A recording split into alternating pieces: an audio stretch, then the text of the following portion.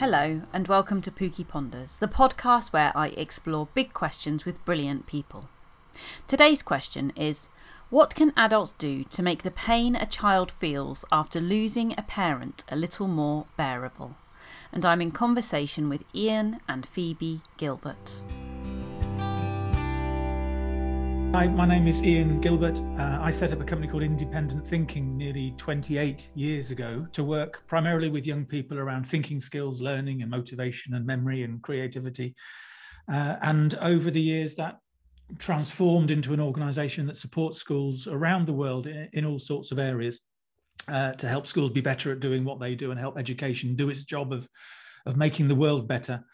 That life is sort of divided into two in many ways. The first part of those years was working in the UK and having children, having a family, and then things changed drastically.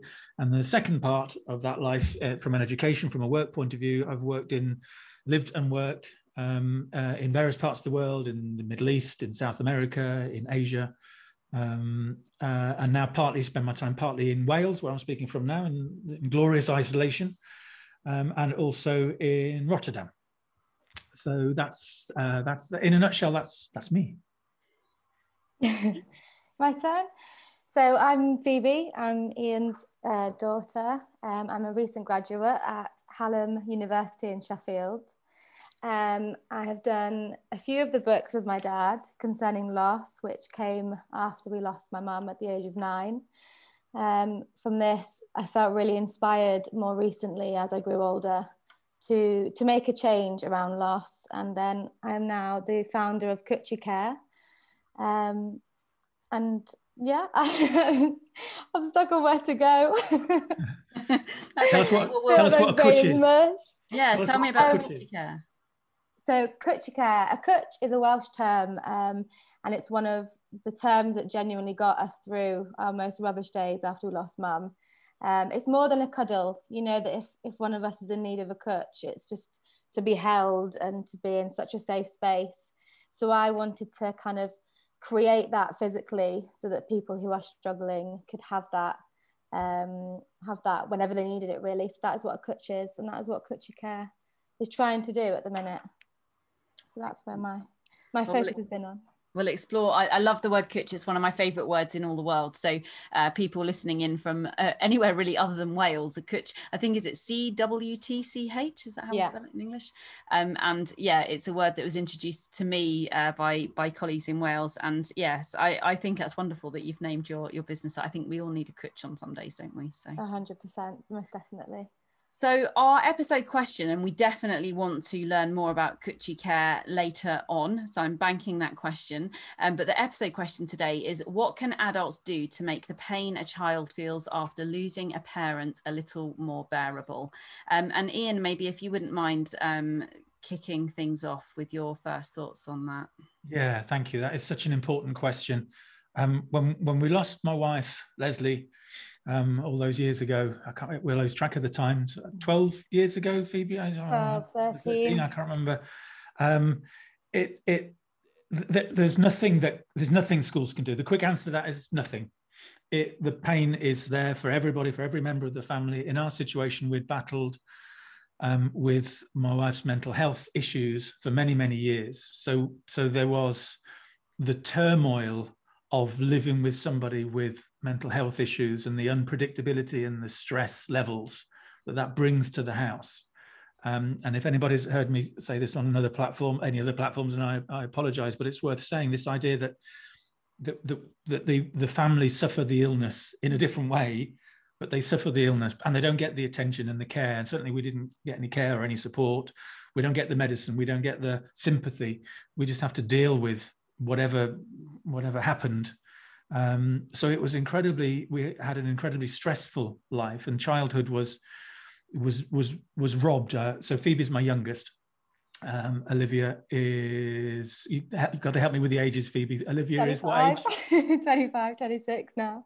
Okay, so sort of 5 years difference, and then William is 31, so he was 5 years again difference. So at the time then, William was at college, and the last time he saw his mum was on his 18th birthday. And Olivia was 13 and you were 9. So we had infant school, as it was then. We were living in Suffolk, secondary school, and college. So all schools in their different ways had helped or not us through the illness part of it. And then suddenly there was this, which in many ways was a shock for everybody, because so much of it is hidden with mental health, especially issues around alcohol and abusing substances and things. There's so much that there was then, so much shame and so much denial. I'm not a huge royalist, but one of the things that I'm most thankful to Princes Harry and William for is that they started talking about mental health, which meant it got into the Daily Telegraph, which meant other families could talk about these issues. That suddenly the stigma went, whereas we were dealing with something that you had to keep hidden. And then when the death, it was a tragic accident, but when that happened, there was a peace that fell. That's my perception, and Phoebe can give her perspective as well. But there was a peace that fell, because of the stress from what happened before, which was then also met with the most terrible pain. And there isn't anything that anybody can do to take that pain away. And what I noticed, or what we all noticed, the response was, people either did something or did nothing, and something is always better than nothing.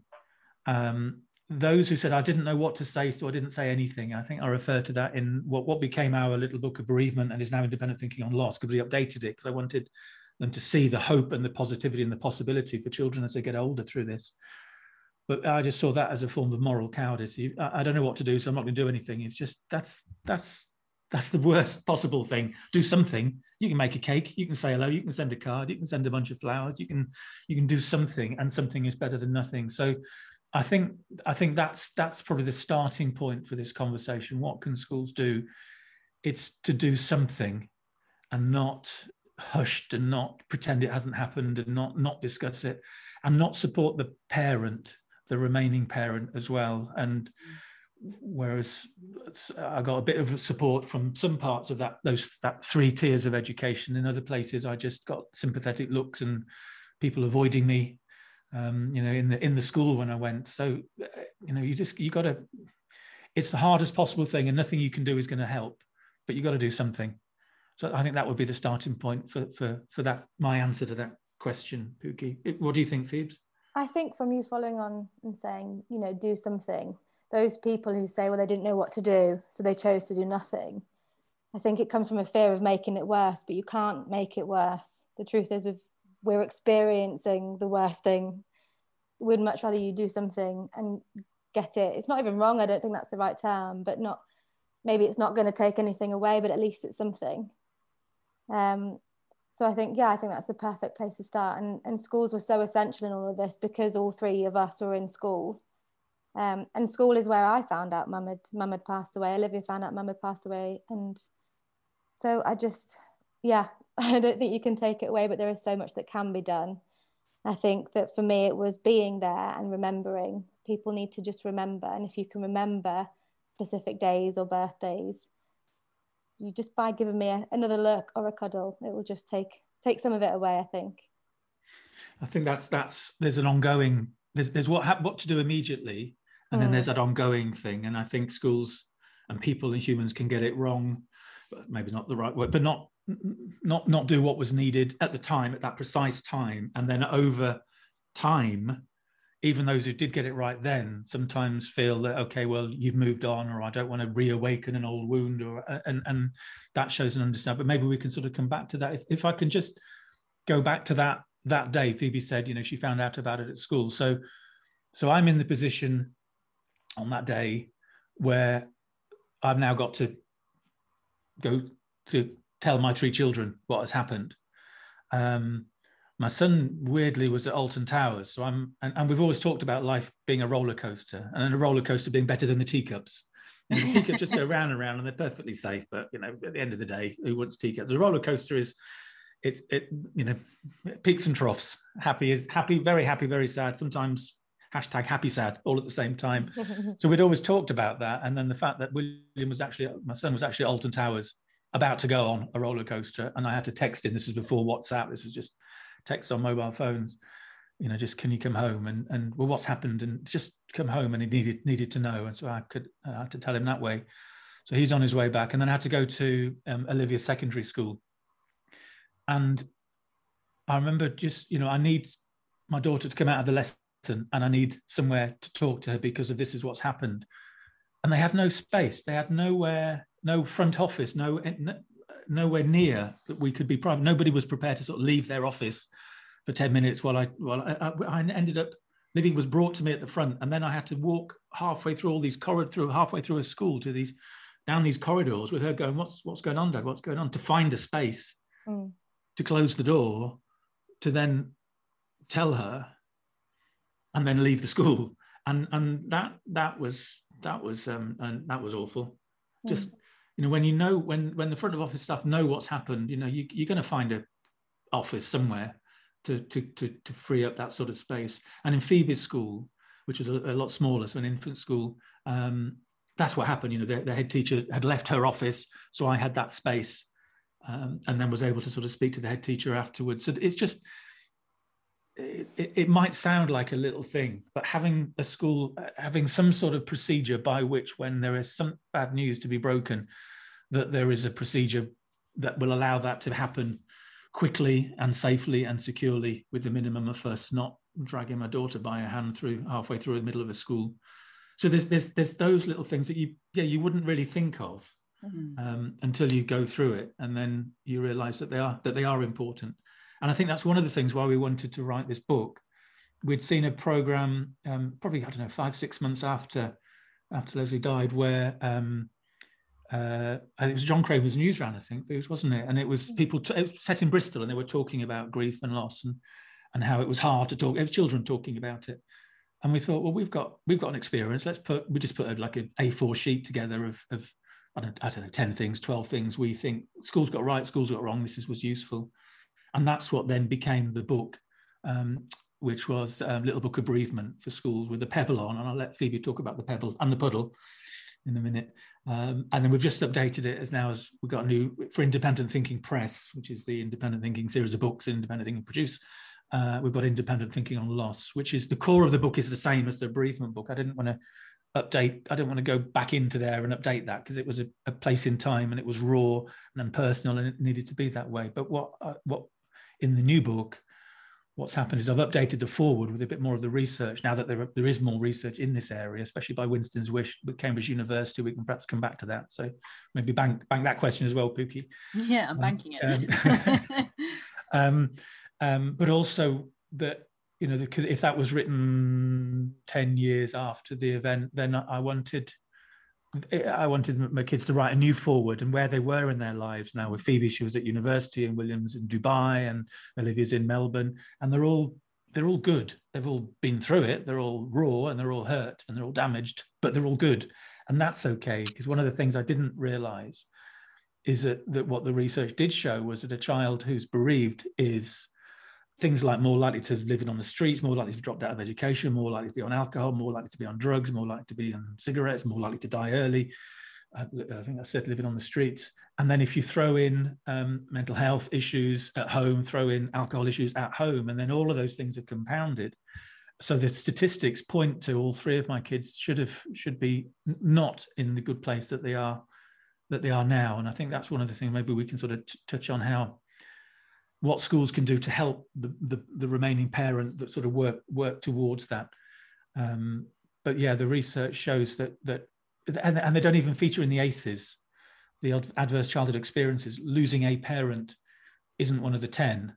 No, divorces, I think, isn't it? Separation. Divorces and abuse and sexual abuse and violence and witnessing, all of that. So, some terrible things are, but the fact that just losing a parent, you don't hit an ACEs aware school means that we need to embrace the ACEs, but know that it's not complete, and that just because they don't hit those buttons, that point score, if you like, that there's nothing to see here. What are your thoughts, Phoebe, kind of hearing that from your dad, that, on paper, your prospects shouldn't have been great, but here you are today, and you're telling us about your new venture? And I think it means that we're doing something right, that we've done something right. And I think it all led from just from being honest and speaking how we are now, we're open. We want to speak to people about it because it's going to be the best way forward. I think in the UK, especially part of our society, we find death a really uncomfortable topic. Whereas I think how open we are from before Mum died and all the way through during and after, we were honest. And I think that's what has got us here, why we have gone completely the opposite way of where statistics have said we should be. And I think it's about having a unit and having people that you can rely on. And that's going to be school, because that's where we are most of the time, but also your family and your friends and those people that can help. I think that's what we should look at, the support network that we can have around us more. And schools have a part to play in that as well. Yeah, so when I talk about the extent to which the schools were supportive of the remaining parent, it's hard to explain, but you know, when you've got two parents or two carers, that's 50-50, and then when it's down to one, it feels like a whole lot more than just double. It's an incredible challenge, I suppose, and there are all that sorts of stress involved in it, as well as dealing with your own grief and what you can do with your own life. There's all of that. So anything the school can do to support that remaining parent in their support of the children is worthwhile. So my son's college, they were great. They you know, his tutor had me in with Will, and they went through his grades and went through his target grades and went through what was needed. And it was incredibly caring, but it wasn't cuddly. You know, it was, we want to support you. This is what needs to happen in order for William to fulfill his potential at this college and move on. And it was exactly what was needed. It was precise, it was firm, it was academic, it was caring, it was professional, and it was just 100% right. And he got those grades, and well, this is where you have the situation where, you know, he probably wouldn't have got those grades dealing with the chaos of what had been going on before his mum died. But that sense of peace and the chaos went. We're left with the pain, and that's you can deal with that. So he was able to focus on his studies and then get to Durham University and sort of go on from there and you know, set out on his life, really. So that level of support of the parent, I would suggest, it helps, and for the school to be aware of who else the remaining parent has got the support of, and the children got the support of. So in our case, it was my parents. You know, when you've got a world of chaos, the rocks are important. Yeah. Not the pebbles. We'll come back to that, Phoebes, but the rocks, the things that don't move, the things that the chaos spins around, and yeah, for us, it was, you know, my parents were all the way through that, and still are. They still are. My mum's because we've opened up the border between England and Wales at this point in our history. Now I can see my mum for the first time in 8 months, so she's out in the garden now, sort of, but she's still there, still looking after us, which is good. The pebble, Phoebe. So just I keep talking about that. Yeah, I was going to say, we need to know about the pebble. If you want to join in, Pookie, at all, just let us know. No, it's fine. I'm happy just listening. You go for it, guys. I have to kind of get into the zone. So all of this stuff is in my little box in my head. So I'm just listening to you as well, Dad, and just getting back into all of it, as it's quite a difficult one to touch, but it needs to be touched upon. I think we've learned that there are specific terms that have helped us in our family. So Kutch being one, and I absolutely love it, and I still use it. But pebble and puddly day is two of the things that I wouldn't have to communicate with Dad and say, I'm really, you know, I'm having an awful day. I could just say I'm having a puddly day, and that was it, he knew. So pebble came from the pebble in my pocket. It was from when I remember kind of going through it when I was little, and how I still see it, and I share it with a lot of my other friends who have also lost someone close to them. You know, it's in your pocket, it's always there. You can always pick it out. The grief is there, you can pick it out and you can look at it, and you can, you know, be with it when you need to, but you can put it back down. I think that's kind of still how I see it. Tell me if I've kind of mixed up that from being 9 to now. No, we spoke at a conference. I was asked to speak at a conference in North Wales, I think, and I asked you and Livy if you wanted to come along, and I think did both of you come along to that one? That seems such a long time ago. And that was the first time that we sort of spoke openly about, and it was an audience of teachers and social workers, and one of the teachers there, one of the delegates, talked about the pebble, that it was something, you feel it, it's a lump, it's uncomfortable, but you don't have to have it in your hand the whole time, but you can pull it out and take it out, and it might be hourly or daily or every other day, and it's there, and then you can you put it away again. So that's where that came from, which is why we put the pebble when we did the original book on there. But then the puddle, that was from the it was Olivia had a big thing where she wanted school is school and home is home. So whereas Phoebe in her infant school was happy for the school to be a little bit more aware of what was going on at home, both before and after Leslie died, and have the support and the care, and know that there could be time out and that this is what's going on. Olivia just wanted to go to school and not have any of that sort of stuff. Just school is school and home is home, and that's what we want. And one of the things, because I wanted to make sure they were getting whatever support they felt they needed, I went with her to the local doctor's surgery just to speak to the counsellor there, but it was away from school. And this is one of the things the counsellor said, it was that children grieve in puddles. Adults grieve in rivers, children grieve in puddles. So do you want to explain that one, Phoebe? For me, and the way I use it and the way I feel it still to this day is that, you know, for me, a puddle, I'm going to go in it. If I'm going to go in it, I'm not going to drown. I'm not going to not be able to get back out of it. I can get back out of it. But for the time being, when I'm in it, I feel it and it's rubbish. And I still hate a puddly day, but you can always get out of it. Whereas it was adults grieving, what was it, Dad? Rivers, yeah. It's a constant. Continuous. Yeah. Yeah. I suppose for me, it felt more like waves, to be honest. I remember writing about it at the time. It's like you're standing on a shore and just suddenly this wave, you know it's coming, and it just washes. There's nothing you can do. It just washes over you, and then it'll recede, and then another one's going to come at some point. Could be while you're driving the car, could be in the supermarket, could be in the middle of the night, could be out walking the dog. It's that sort of relentlessness about it. But yeah, the puddle it's like you're in it and then you come out. But again, back to that original question, what can schools do? It's helping children, other children, especially young children, well, no, all children really, know that that's okay. Because what I remember Phoebe coming back from school, really upset one of the days, not long afterwards, and it was, I think it was in the changing rooms, wasn't it, Phoebe? And it was, well, I don't, you're lying, your mum hasn't died because you're not crying. Yeah. And that, do you want to explain that one a bit more? Yeah. It was because I think they just expected if someone you knew had died, if your mum had died, that was it, life was over. You've got to be a mess, but it wasn't. And to be honest, at the age of 9, how I dealt and felt grief then compared to throughout the years, it wasn't a case of crying all the time. That's just not how it works, especially at such a young age. You can't really comprehend what's happening. So you have a moment where you feel it and it's awful. And then a moment where you just want to be 9 again. And I just wanted to be young and I just wanted to have my friends and play in the playground. But the fact that someone had taught that girl that it was okay to say, she's not dead, you're not crying, or wherever she got that thought from at such a young age is just, beyond me. And that is what I just want to change around it. Grief isn't just someone miserable. It's so much more. It's us moving on and not, we haven't forgotten Mum and I still miss her, but you move and you live and you laugh again. And then we get to 9+1, which is another term. But there's just so much more to it than just your mum's not dead because you're not crying.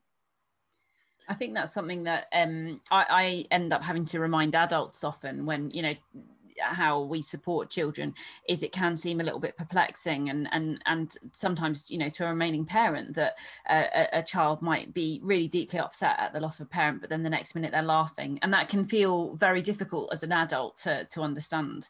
But I do think it's really important, and actually children, probably as the 9-year-old in the family, you were the best placed to process that grief in a normal and healthy way because you hadn't yet had society telling you how one should grieve.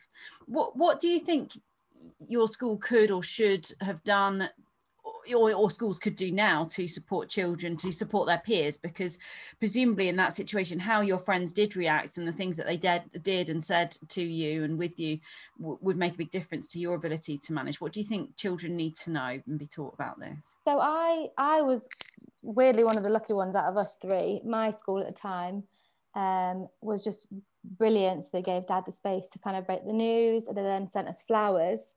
They then did a little class with all of my peers and made all of my peers make a card, to which I still have all of them. And that for me, that wasn't just about the support that I had and how loved I felt and how, you know, touching it was, but that also taught those 9-year-olds how to respond to grief throughout the rest of their lives. Yeah. So I could never ever fault that. But there were other schools where I was made to sit in a Mother's Day assembly. Wow. And I just remember people, just the looks that you got, not because people were being mean, but it's that look of, you know, when people are looking at you thinking, oh, is she crying yet? Does she realise that it's Mother's Day assemblies and she hasn't got one? Should she be in here? So there are just schools that some did it right and some didn't. I've been in 16 different schools now, and I think schools where you join and you haven't lost your parent whilst you were there think that it's not their issue and it's not their problem. Wow. And they need to be reminded that actually you are one of their students. You come with a history like everyone else does, and they need to work out how to support you individually. You know, it's not just one framework. And I think I've said this before, but for me and my sister, if we were in the same school, it shouldn't be the same framework. How everyone grieves is different.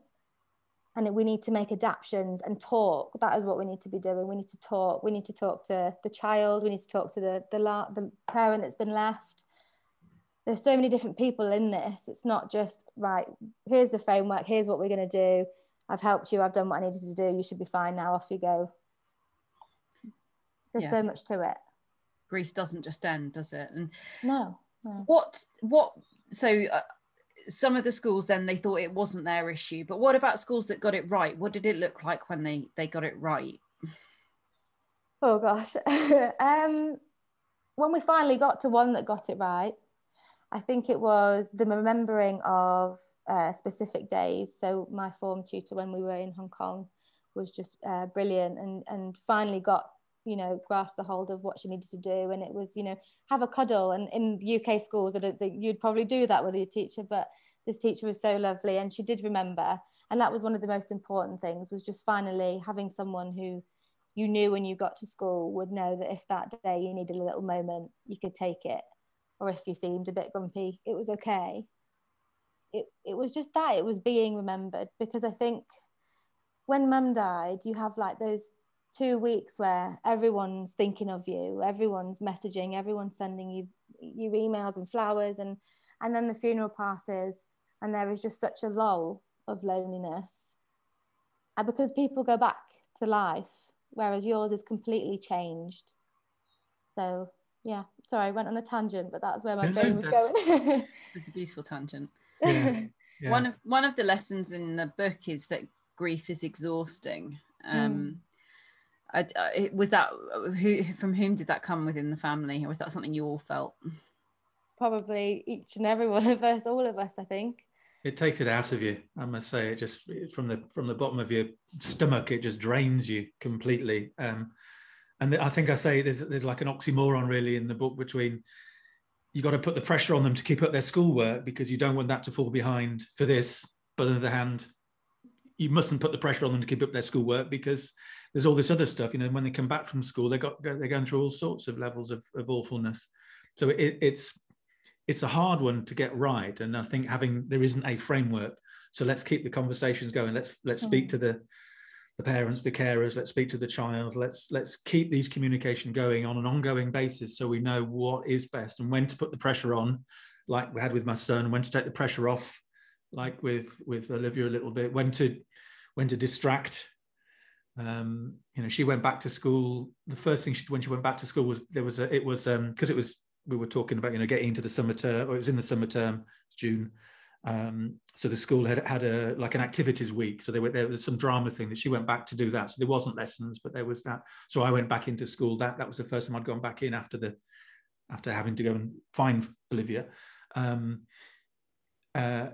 that was a distraction. It wasn't academic, it was theatre. But then people talked about again, I don't know when people might be listening to this podcast, but we've just had the funeral of Prince Philip and the Queen sitting there on her own in black with a black mask on, and people saying how lonely it is. But grief is incredibly isolating. She could have been surrounded by 1,000 people and she would still be the loneliest woman in the world. And I remember sitting for this theatre event in the school hall, feeling like the loneliest person in the world. And no, yeah, people weren't talking to me, but they could have done. And their head teacher sort of just not rolled her eyes, but she looked sympathetic, and she started crying and crossed the room. And the head of year just refused to speak to me. And it was just, it was lonely enough as it was, but then going there was even lonelier. And I was just desperate to just grab hold of Olivia and just leave as quickly as I possibly could.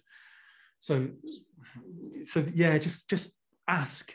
Just ask, just talk, just keep the communication going. Don't think, okay, we've set a path, that's it, because it could change. Because one week it could be something, and the next week it could be something else. So just keep the communication going. And I know it's hard, and I know teachers are busy, but just put something in there. Put the anniversary in the diary, so that in a year's time that you can just say, "Hi, Phoebes, I know it's a rough day. How are you feeling? Or should we go and grab a cup of tea?" Or just some connection, even if you end up the child steers you away from talking about the lost parent, talks about the football or the whatever, that it's okay. It's connection. It's what we in an isolating state. The sense of connection, the sense of people at least trying to reach out is so helpful. So put the anniversary, remember the Mother's Day, remember the birthdays, the first year especially for all of these sorts of things. But Christmas, they're all these anniversaries, all these significant events count. Even some holidays, they all have a resonance that's different now from how they were before. The 9+1, just while we're on the subject of that, it's okay to be okay. One of the first outings I had was when a colleague of mine in independent thinking is also he's a head teacher now and a good friend, Jim Smith, invited me to go and do some work in his school because he knew it would be a friendly environment to go out and do that. And we went and had a few beers the night before, and he'd lost his father quite young. And I was saying that there won't be a 10 out of 10 moment anymore. There won't be a wedding, a birth, a christening that will be complete. And he was saying, but it will be complete, but in a different way. So it won't be 10, it'll be 9+1 out of 10. And that was I came back and wrote 9+1 on the chalkboard that was in our kitchen, and that sort of stayed with it. Will stay with you now, Phoebe, because you got the tattoo of it. Oh, really? Yeah. And we had my son's wedding getting up a year and a half ago, and that was the first real test of 9+1, and it was just the most wonderful, complete day, but in a 9+1 manner, if you like. And it's okay. You can have wonderful, complete, happy experiences. You have the right to that. You deserve that. So births and weddings and everything, you deserve to have them complete. They're just complete in a different way. And I think that's sharing that sense of hope and optimism and positivity and happy sad. The two can exist simultaneously. It's not one or the other. So and that wedding was happy sad, like a lot of things. Definitely, most definitely. You were going to say something before, Phoebe. It was just going on to back to schools and teachers, and I think it would just be to remember that we haven't just lost a person. You don't just lose a person. There is a whole lot of traditions and a life and a place at the dinner table that has just gone. And I think if people can start to connect with that rather than just thinking, so and so lost their mum today, if you can connect with that, actually I was going home then to one person less at the dinner table and one person less at Christmas and your birthday less that we would celebrate that year. I think if you can connect to all those things that we celebrate as humans, then you can start to feel it like in your heart and want to help that person and want to do what you can, rather than just thinking, I don't really know what to say, so I'll just leave it. I'm sure she'll be fine and be getting support from anywhere else. Because if everyone thinks that you're supporting that person, no one will be, because you'll all be thinking the same thing.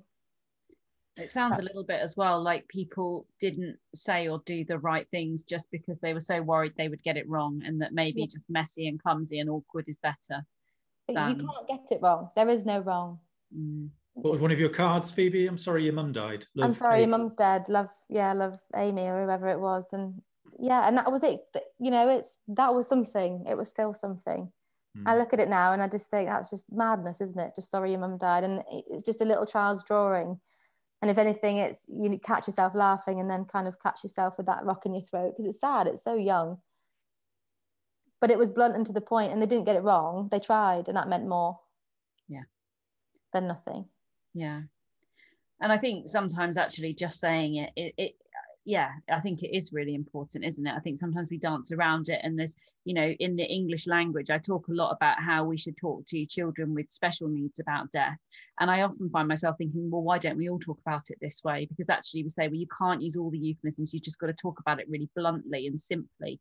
And actually, if we all have much more simple conversations about this, yes, it might feel a bit clumsy and awkward, but at least we'd all be on the same page, wouldn't we? Yeah, that, you know what, I was thinking that the other day. I work in a nursery in the cemetery, and I catch myself so many times, because when we're walking through the cemetery, obviously they sometimes go across stones and things, and I catch myself going to say something, but I know that my co-workers wouldn't feel comfortable, because it's just part of our society. But part of me thinks, why shouldn't we? Any of them could lose someone tomorrow. Why do we dance around it? We just need to help bring it up from when they're young, so they can understand it.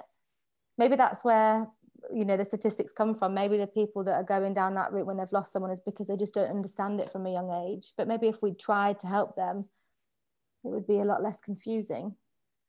I think there are cultural aspects to it as well. I mean, different cultures respond in different ways.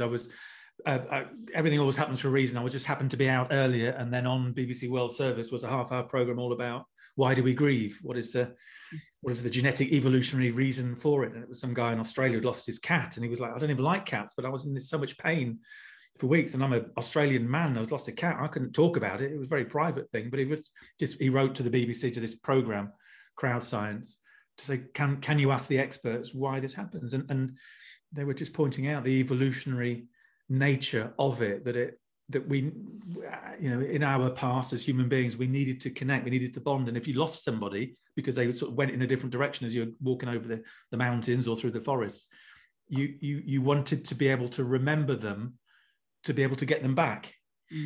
So this totally ridiculous thing of going through so much pain that can't, it's not going to bring the person back. So why does it exist? But actually it's because we bond. It's because we love. And this is how the program ended. You know, this lady was saying, you know, I was with my husband for 50 years. The pain that I feel at his death is awful and terrible, and is a result of 50 years worth of love. And that's how it works. And it's a really corny Dolly Parton thing over Christmas, but she talks about grief is love with nowhere to go. And it just, that works. That makes sense. You know, if you didn't love, you wouldn't grieve. So if the choice is no love and no grief, back to the roller coaster, not the teacups. You know, you go for the love and the pain that comes with it, if that's what needs to happen. Yeah.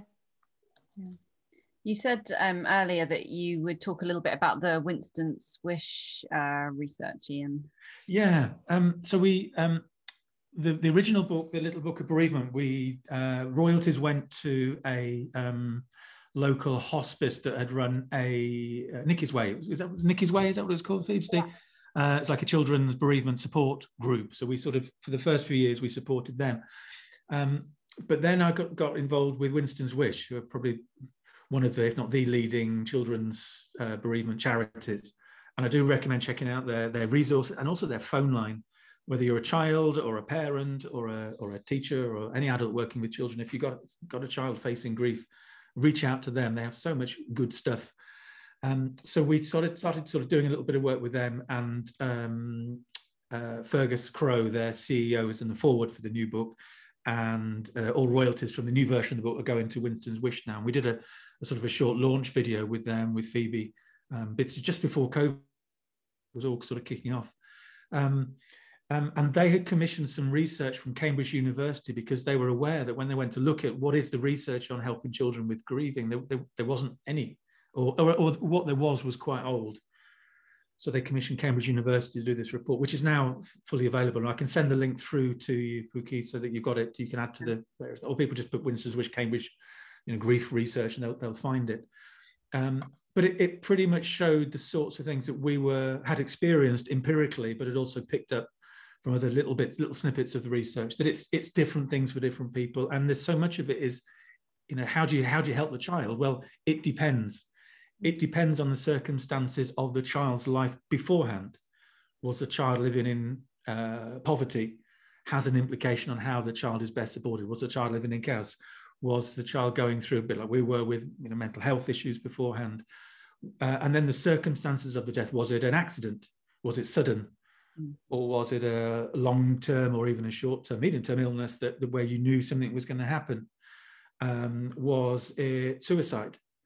It wasn't in our case, but when it is suicide, that has implications for the impact that it will then have going forward on the children, on the rest of the family.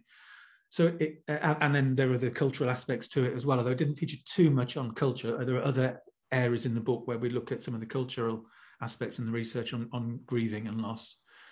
But it did show that that it's exactly what Phoebe said. You can't have a framework. You have to know. I was going to say this earlier. You have to know the child, and sympathy is easy. If somebody's in front of you crying, it's easy to say they're there. You don't walk away. Nobody walks away from a crying child.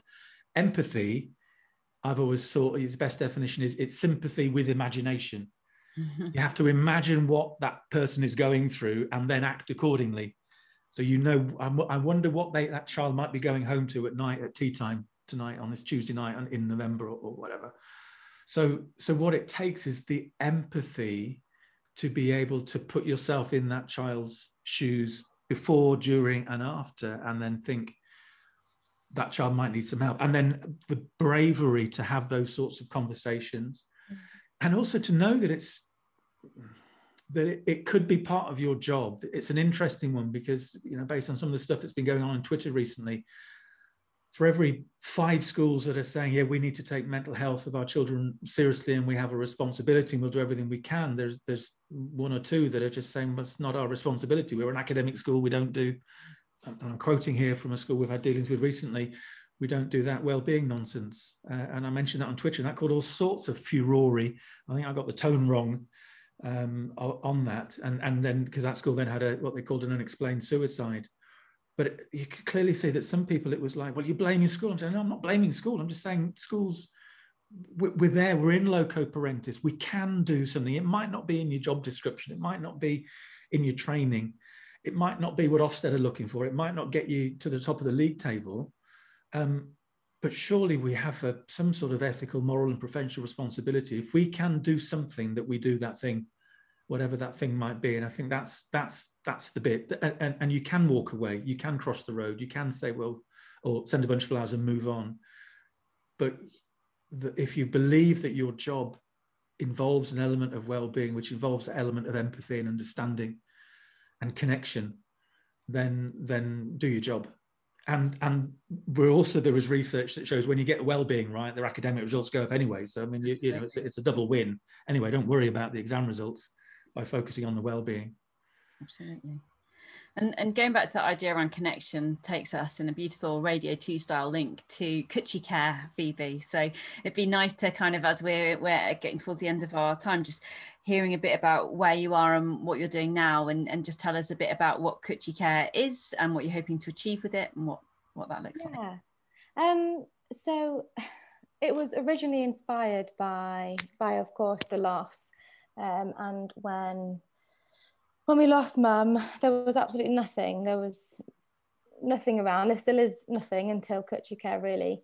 That just gives a child what they need most, and it is genuinely just a big cuddle. So that is what's really kind of inspired Coochie Care. And also taking it into schools over the next year, hopefully, if COVID decides to calm down. Taking it into schools and setting up Coochie corners where children can have a safe space to leave the classroom, just 10 minutes. I'd much rather have had 10 minutes, an option to leave, just to recollect my thoughts, have that awful puddly moment and then go back, than have wanted to leave for the whole day and just go home and have a puddly day rather than a puddly moment. And so that was kind of where the inspiration of Coochie Care came from. And then with COVID and everything, now everyone needs a cuddle. Now everyone is like bereaved in some sense. We've lost, a year of our lives. We've not been able to see family. We've lost, our own routines that we used to have. So it's all about being able to kind of send a cuddle to the people that you miss most. So currently I've got a bereavement hamper box for a child, someone that's bereaved, which is kind of bought by the parent or the caregiver or the guardian, and you can work through this with the child. So you've got Winston's Wish resources, we've got memory jar that you can have, so you can feel lovely memories of the loved one and hold on to them, which I wish I had done, really, because you can have as many memories as you can try and hold on to, and then when it's 13 years later, it's kind of more pictures really that you remember. We've got a gravity blanket in there, and then lots of other little comforting bits. And then the other box is for bereaved adults due to COVID. And the more recent one is just a big cuddle in a box that you can send to someone you love. So that's mainly it, really, just supporting those who have lost and supporting those who need it most, really. Explain a cuddle in a box. Pardon? Explain a cuddle in a box. I've got a very weird thing in my head of you know, a box being delivered and you jumping out and almost. Yeah, well, that's the aim. But so the main part of the cuddle and the whole cutch comes from, for me, the weighted gravity blanket. So it's all about just having that time to just spend with yourself, have this lovely gravity blanket, have the calming balm, have the hot water bottle, just take time for yourself and have a moment, cuddle yourself. So in COVID times, we haven't been able to cuddle anyone else. So let's just learn to cuddle ourselves. So that's where the cuddle in the box kind of comes from. And yeah, I can't go around and give every bereaved child, adult, or someone struggling during this time a big cuddle, although I wish I could, because I do love a cuddle, and we're not able to at the minute because of COVID, but that's where it comes from, really. And there's a sad lamp in there, and then there's a frame for photos, and you're going to deal with a local company where there's a mug with hot chocolate and chocolates and soaps and balms and the full multi-sensory. The whole thing. So we launched it a few weeks ago, which was just one of those moments where I just thought, this is not going to happen, it's just a silly idea, it's silly me. And then we got an order of 100 boxes in the first 24 hours from a lovely care company that want to look after their carers who have been looking after people during COVID. So it proves that I'm doing something right, and I want to put my pain from losing mum into something, and it gives me enough distance that I can help people that have gone through similar, but not have to relive it every day. Because I think at one point I thought, that's it, I want to be, you know, social worker or bereavement specialist, but I want to do what I can in a way that still allows me to live and not relive that loss every day. That's incredibly sensible. Thank you. You must be really proud of her, Ian. You have no idea. Absolutely. Yeah. No, it's an amazing thing. And she went to Prince's Trust for some of the support for that, and but so much of it is she's just done off her own back. You know, I'm an entrepreneur, I've set up my own company. She could have turned to me for lots of stuff, and she hasn't. She's done it her own thing in her own way, and it looks incredible, and I'm incredibly proud. And the idea that you can get a booking of 100 within 24 hours, and you said there's another care company that's looking for 200, and you'll need a warehouse. I took photos, or she sent photos, surrounded in her flat by all these gravity blankets and doing soap and all sorts of things. And I sent her a picture of Anita Roddick, a black and white room from whenever that was, end of the 60s, early 70s, of her in her first store, saying that people start in that with the Body Shop. People, you know, everybody starts in this way. You start with a pile of stuff in a bit of space, and you go on from there. And it's done with such heart as well. When you describe, you envisage Phoebe leaping out and giving somebody a cuddle. That's exactly what it is. Almost exactly what it is. What a perfect idea as well, though, because actually it is hard to know what to do and what to say when someone dies, and actually it's not the end of the conversation, is it, sending something like that? But it's a very, very good way of making a decent start, isn't it? Yeah, definitely. It would show that you care and give you a starting point for some of those conversations. Definitely. Well, we'll link through to that in the show notes as well, so that people can have a look. And that'd be lovely. Next order. What a wonderful way to turn such a very difficult thing into something really positive, and hoping that it makes things feel a little bit different for some people. Oh yeah, me too. So what I warned you at the beginning, I'd ask you at the end for a final thought. What thought would you, maybe if we start with you, Phoebe, what thought would you like to leave people with as we come to a close? I think I've got two thoughts that have been going on. The first one is if you are dealing with someone who has just lost someone that they love, you can be there. There is no wrong. Just be there. Talk, encourage them to talk, because I think talking has been one of the biggest healers. Even if they don't want to, it helps. And more importantly, listen. You don't always have to come back with your own story. Just be the ears. Let us rant and just explode and have a cry and just listen. And I think the other thing is, if you are the one that's bereaved and you're struggling, there is so much life after loss. And I hope that, as someone who lost someone at 9, with all the statistics that say I shouldn't be here, I have so much life left to live at this moment. And I feel it more than ever now, especially with where I'm kind of channeling all this loss into. Yeah, there is just so much life after death and loss, and just know that you can do it. You'll be okay. Useful. And Ian, what thought would you like to leave people with? Oh, it's hard to compete with Phoebe on that. I think it's the ongoing nature of it. So Phoebe was 9, and you said earlier, Pookie, that in many ways she was like ideally placed to experience it fully, and she did as a 9-year-old. But then the difference between a 9-year-old and a 13-year-old experiencing grief is different. Is more extreme difference than a 18-year-old and a 25-year-old, for example. So the way that I've always defined it or described it is, it's a bit like Phoebe sort of leaving the coast, and as she goes sailing further into the sea, looking back, the land is getting bigger. So she's seeing more of the picture, which means she's got more of the questions, and is experiencing it each year almost in a different way, and equally hard each time. It wasn't like coming to terms with one thing that then, I don't know, fades or changes over time. Every year it was slightly different, because she saw more of the landscape and had more of the questions about why was it like that, and why is it like that, and why are people doing this. So it was that sense of ongoing change and pain. And then from my perspective as the father, especially because then, I mean, Phoebe talked about being in 16 different schools. It was because we traveled. It wasn't because she getting kicked out. Honestly, we have to put that there, because we traveled a bit within England before Leslie died. And then when I remarried, and then we sort of traveled and went around the world. That was why all these changes. So, and schools, yeah, they didn't always grasp that they were taking this on board, even though we were very open about it. I remember having a conversation quite early on, or more of an argument really, in Hong Kong, saying, Phoebe chooses to be happy. She chooses. Today I could be sad, but I'm not going to. I'm going to choose to be happy. And I think that's incredible. And I wanted them to know that that's because she chose to be happy. It doesn't mean to say we didn't need the care and the support and the understanding, because it's really hard. It's really hard, because on a day she chooses to be happy, at night she's crying her eyes out.